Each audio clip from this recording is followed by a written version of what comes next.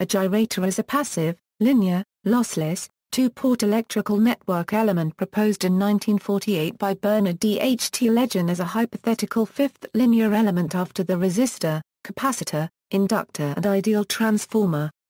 Unlike the four conventional elements, the gyrator is non-reciprocal. Gyrators permit network realizations of two, or more, port devices which cannot be realized with just the conventional four elements.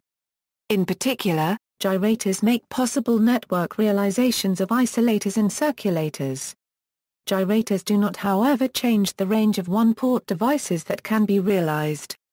Although the gyrator was conceived as a fifth linear element, its adoption makes both the ideal transformer and either the capacitor or inductor redundant. Thus the number of necessary linear elements is in fact reduced to 3. Circuits that function as gyrators can be built with transistors and op-amps using feedback. Tellegen invented a circuit symbol for the gyrator and suggested a number of ways in which a practical gyrator might be built. An important property of a gyrator is that it inverts the current voltage characteristic of an electrical component or network. In the case of linear elements, the impedance is also inverted.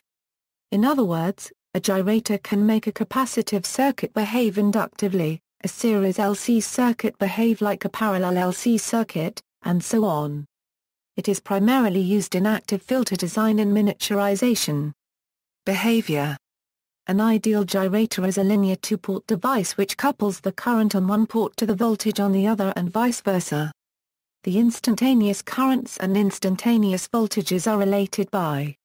Where is the gyration resistance of the gyrator? The gyration resistance has an associated direction indicated by an arrow on the schematic diagram. By convention, the given gyration resistance or conductance relates the voltage on the port at the head of the arrow to the current at its tail. The voltage at the tail of the arrow is related to the current at its head by minus the stated resistance. Reversing the arrow is equivalent to negating the gyration resistance, or to reversing the polarity of either port. Although a gyrator is characterized by its resistance value, it is a lossless component. From the governing equations, the instantaneous power into the gyrator is identically zero.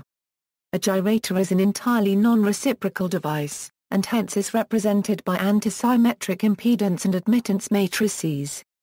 If the gyration resistance is chosen to be equal to the characteristic impedance of the two ports, then the scattering matrix for the gyrator is, which is likewise antisymmetric. This leads to an alternative definition of a gyrator, a device which transmits a signal unchanged in the forward direction, but reverses the polarity of the signal traveling in the backward direction. The symbol used to represent a gyrator in one-line diagrams, reflects this one-way phase shift. As with a quarter-wave transformer, if one port of the gyrator is terminated with a linear load, then the other port presents an impedance inversely proportional to that of the load. A generalization of the gyrator is conceivable, in which the forward and backward gyration conductances have different magnitudes, so that the admittance matrix is. However, this no longer represents a passive device. Name: Tellegen named the element gyrator as a portmanteau of gyroscope, and the common device suffix tor, the tor ending, is even more suggestive in Tellegen's native Dutch, where the related element transformer is called transformator.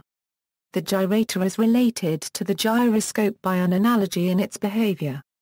The analogy with the gyroscope is due to the relationship between the torque and angular velocity of the gyroscope on the two axes of rotation. A torque on one axis will produce a proportional change in angular velocity on the other axis and vice versa. A mechanical-electrical analogy of the gyroscope making torque and angular velocity the analogues of voltage and current results in the electrical gyrator. Relationship to the ideal transformer. An ideal gyrator is similar to an ideal transformer in being a linear, lossless, passive, memoryless two-port device. However, whereas a transformer couples the voltage on port 1 to the voltage on port 2, and the current on port 1 to the current on port 2, the gyrator cross-couples voltage to current and current to voltage. Cascading two gyrators achieves a voltage-to-voltage coupling identical to that of an ideal transformer. Cascaded gyrators have gyration resistance and are equivalent to a transformer of turns ratio. Cascading a transformer and a gyrator, or equivalently cascading 3 gyrators, produces a single gyrator of gyration resistance. From the point of view of network theory, transformers are redundant when gyrators are available. Anything that can be built from resistors, capacitors, inductors, transformers and gyrators, can also be built using just resistors, gyrators and inductors. Application: a simulated inductor. A gyrator can be used to transform a load capacitance into an inductance. At low frequencies and low powers, the behavior of the gyrator can be reproduced by a small op-amp circuit. This supplies a means of providing an inductive element in a small electronic circuit or integrated circuit. Before the invention of the transistor, coils of wire with large inductance might be used in electronic filters. An inductor can be replaced by a much smaller assembly containing a capacitor, operational amplifiers or transistors, and resistors. This is especially useful in integrated circuit technology. Operation equals: in the circuit shown, one port of the gyrator is between the input terminal and ground, while the other port is terminated with a capacitor. The circuit works by inverting and multiplying the effect of the capacitor in an RC differentiating circuit where the voltage across the resistor behaves through time in the same manner as the voltage across an inductor. The op-amp follower buffers this voltage and applies it back to the input through the resistor RL. The desired effect is an impedance of the form of an ideal inductor L with a series resistance RL. From the diagram, the input's impedance of the op-amp circuit is with RLRC equals L, it can be seen that the impedance of the simulated inductor is the desired impedance in parallel with the impedance of the RC circuit. In typical designs, R is chosen to be sufficiently large such that the first term dominates.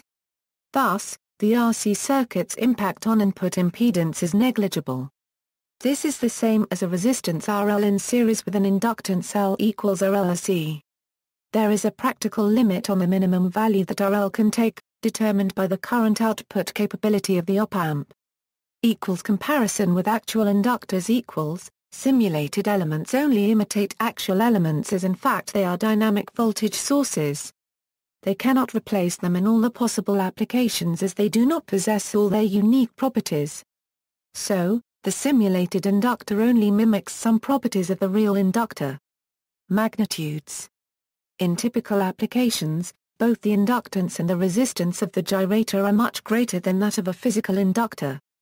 Gyrators can be used to create inductors from the microhenry range up to the megahenry range. Physical inductors are typically limited to tens of henries, and have parasitic series resistances from hundreds of microns through the low kiloohm range. The parasitic resistance of a gyrator depends on the topology, but with the topology shown, series resistances will typically range from tens of ohms through hundreds of kiloohms. Quality. Physical capacitors are often much closer to ideal capacitors than physical inductors are to ideal inductors. Because of this, a synthesized inductor realized with a gyrator and a capacitor may, for certain applications, be closer to an ideal inductor than any physical inductor can be. Thus, use of capacitors and gyrators may improve the quality of filter networks that would otherwise be built using inductors. Also, the Q factor of a synthesized inductor can be selected with ease. The Q of an LC filter can be either lower or higher than that of an actual LC filter. For the same frequency, the inductance is much higher, the capacitance much lower, but the resistance also higher. Gyrator inductors typically have higher accuracy than physical inductors, due to the lower cost of precision capacitors than inductors. Energy storage. Simulated inductors do not have the inherent energy storing properties of the real inductors, and this limits the possible power applications. The circuit cannot respond like a real inductor to sudden input changes. Its voltage response is limited by the power supply. Since gyrators use active circuits, they only function as a gyrator within the power supply range of the active element. Hence gyrators are usually not very useful for situations requiring simulation of the flyback property of inductors, where a large voltage spike is caused when current is interrupted. A gyrator's transient response is limited by the bandwidth of the active device in the circuit and by the power supply. Externalities. Simulated inductors do not react to external magnetic fields and permeable materials the same way that real inductors do. They also don't create magnetic fields the same way that real inductors do. This limits their use in applications such as sensors, detectors and transducers. Grounding. The fact that one side of the simulated inductor is grounded restricts the possible applications. This limitation may preclude its use in some low-pass and notch filters. However, the gyrator can be used in a floating configuration with another gyrator so long as the floating grounds are tied together. This allows for a floating gyrator, but the inductance simulated across the input terminals of the gyrator pair must be cut in half for each gyrator to ensure that the desired inductance is met. This is not typically done as it requires even more components than in a standard configuration, and the resulting inductance is a result of two simulated inductors, each with half of the desired inductance. Applications. The primary application for a gyrator is to reduce the size and cost of a system by removing the need for bulky, heavy and expensive inductors. For example, RLC bandpass filter characteristics can be realized with capacitors, resistors and operational amplifiers without using inductors. Thus, graphic equalizers can be achieved with capacitors, resistors and operational amplifiers without using inductors because of the invention of the gyrator. Gyrator circuits are extensively used in telephony devices that connect to a POTS system. This has allowed telephones to be much smaller, as the gyrator circuit carries the DC part of the line loop current, allowing the transformer carrying the AC voice signal to be much smaller due to the elimination of DC current through it. Gyrators are used in most DAAs. Circuitry in telephone exchanges has also been affected, with gyrators being used in line cards. Gyrators are also widely used in hi-fi for graphic equalizers, parametric equalizers, discrete bandstop and bandpass filters such as rumble filters, and FM pilot tone filters. There are many applications where it is not possible to use a gyrator to replace an inductor. High-voltage systems utilizing flyback RF systems commonly use real inductors as they are quite small at these frequencies, and integrated circuits to build an active gyrator are either expensive or non-existent. However, passive gyrators are possible. Power conversion, where a coil is used as energy storage. Passive gyrators. Numerous passive circuits exist in theory for a gyrator function. However, when constructed of lumped elements, there are always negative elements present. These negative elements have no corresponding real components, so cannot be implemented in isolation. Such circuits can be used in practice, in filter design for instance, if the negative elements are absorbed into an adjacent positive element. Once active components are permitted, however, a negative element can easily be implemented with a negative impedance converter. For instance, a real capacitor can be transformed into an equivalent negative inductor. A passive gyrator that does not have the drawback of negative elements is the quarter wave impedance transformer, which is widely used in microwave circuits. This is an example of a distributed element circuit. In other energy domains, analogues of the gyrator exist in other energy domains. The analogy with the mechanical gyroscope has already been pointed out in the name section. Also, when systems involving multiple energy domains are being analyzed as a unified system through analogies, such as mechanical-electrical analogies, the transducers between domains are considered either transformers or gyrators depending on which variables they are translating. Electromagnetic transducers translate current into force and velocity into voltage. In the impedance analogy, however, force is the analog of voltage and velocity is the analog of current. Thus electromagnetic transducers are gyrators in this analogy. On the other hand, piezoelectric transducers are transformers. Thus another possible way to make an electrical passive gyrator is to use transducers to translate into the mechanical domain and back again, much as is done with mechanical filters. See also, Selena key topology. References. Berndt, D.F.